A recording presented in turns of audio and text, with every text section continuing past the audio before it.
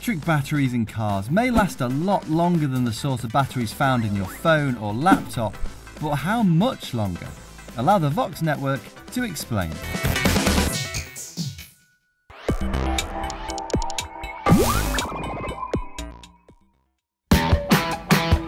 While it is true that electric cars lose battery capacity over time, the continuing advances in technology mean the precise degradation is difficult to define as a whole.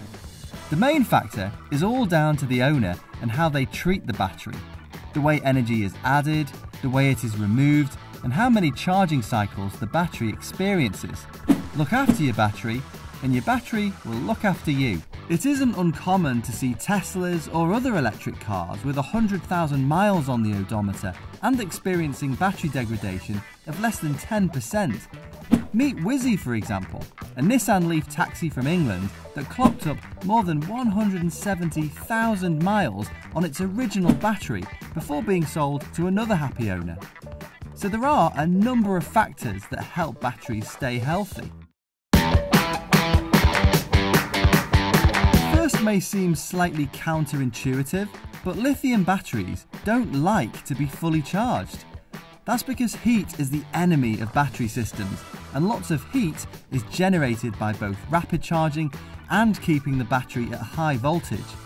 While batteries like to be cycled and used, the general rule is not to be too reliant on rapid charges, nor to overcharge the battery or let it go completely flat. The risk here is that dendrites can form, which are kind of like weeds in the garden of battery chemistry and can cause failure. Instead, it's advised that owners should always try to drive and charge their EVs in that happy middle ground between 20 and 80%. Lots of heat is also produced if you like showing off to your friends how quickly your electric car can accelerate from a standstill. When you select a ludicrous plus mode on a Tesla, it actually warns you that you'll be impacting the battery life.